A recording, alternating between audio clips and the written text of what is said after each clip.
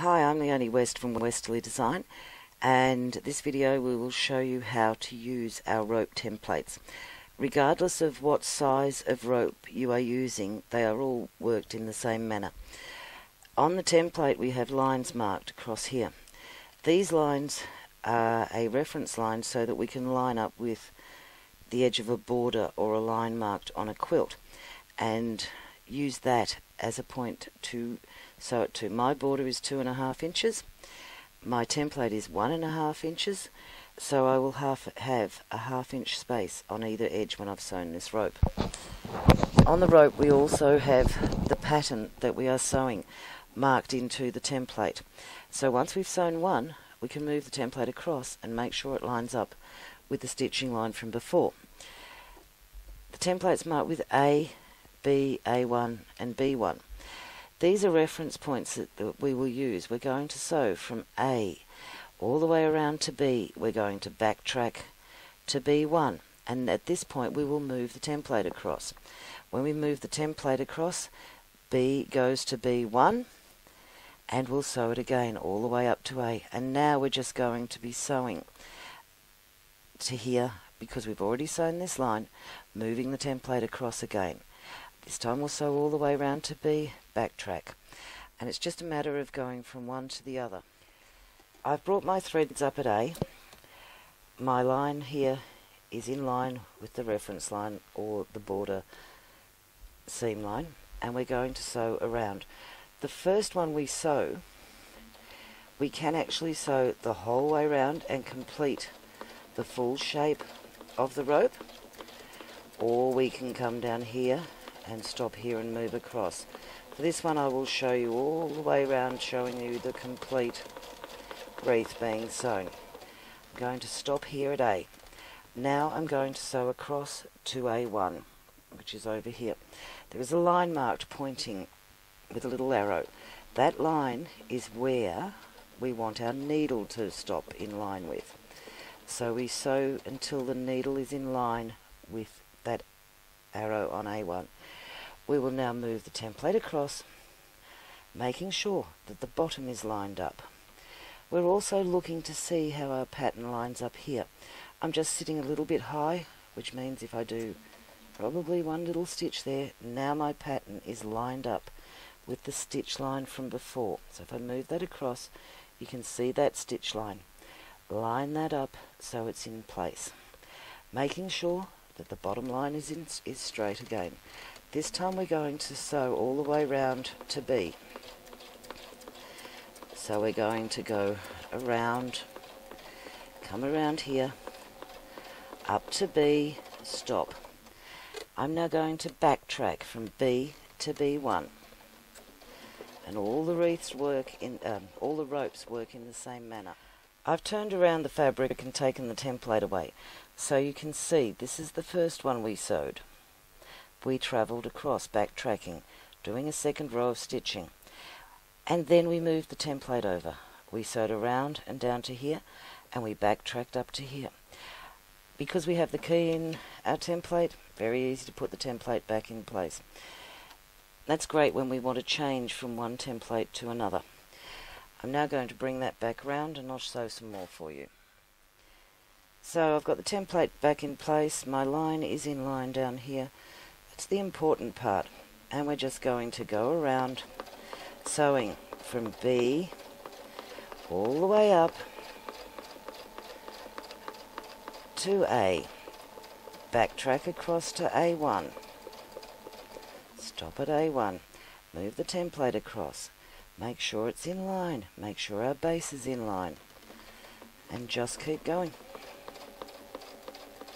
It's really easy to sew a rope. You can do borders. You can run these around blocks. It's a matter of just moving A to B, B1, keeping that base line in place, checking and make sure that the stitching line is in the correct position.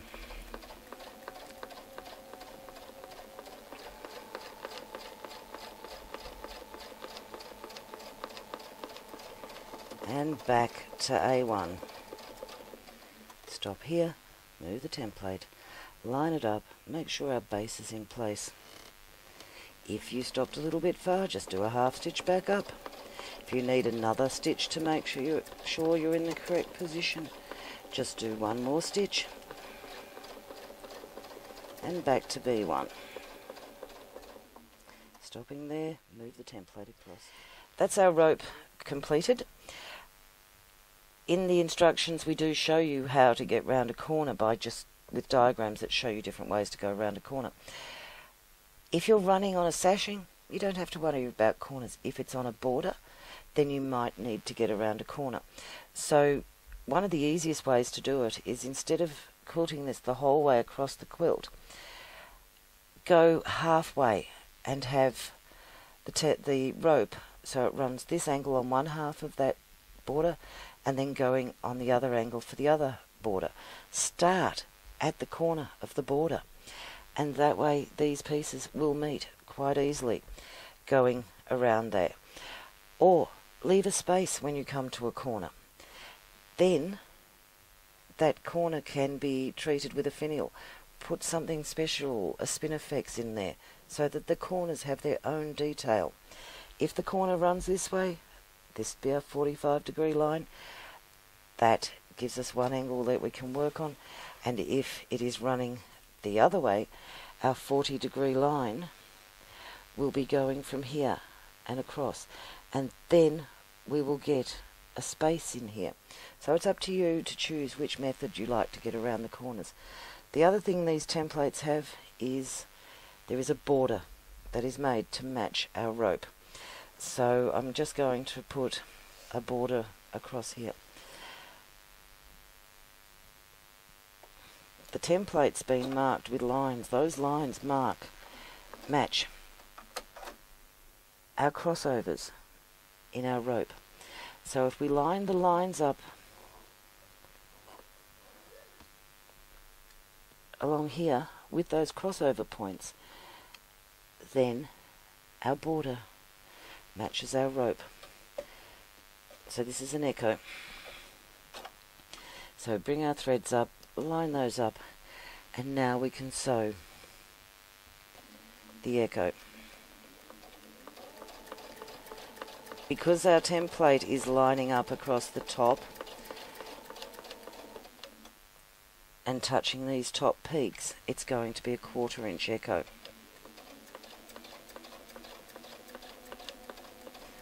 When we get to here, I usually stop before I get to the end because it's easier. Make sure that that's lining up. There's always movement in our quilts. Our quilting shrinks our quilts. So as we're doing this, we might discover there is a bit of movement from where my lines coming through here are.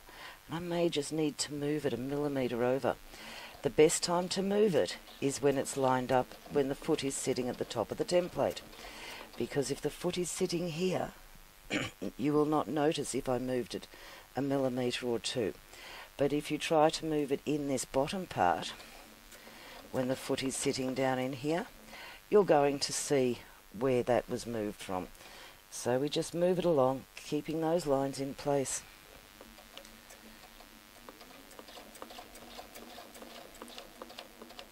And that's our echo sewn. So I'm just going to stop here. So that's our continuous rope sewn here with our echo on it. And we can echo that 1/4 inch 2 or 3 times to give more depth to that. You might have the 1.5 inch wide template and a 3 inch wide border instead of 2.5. And you might want to bring these echoes out to that edge of the borderline. So I hope you enjoyed that video showing you how to use a rope.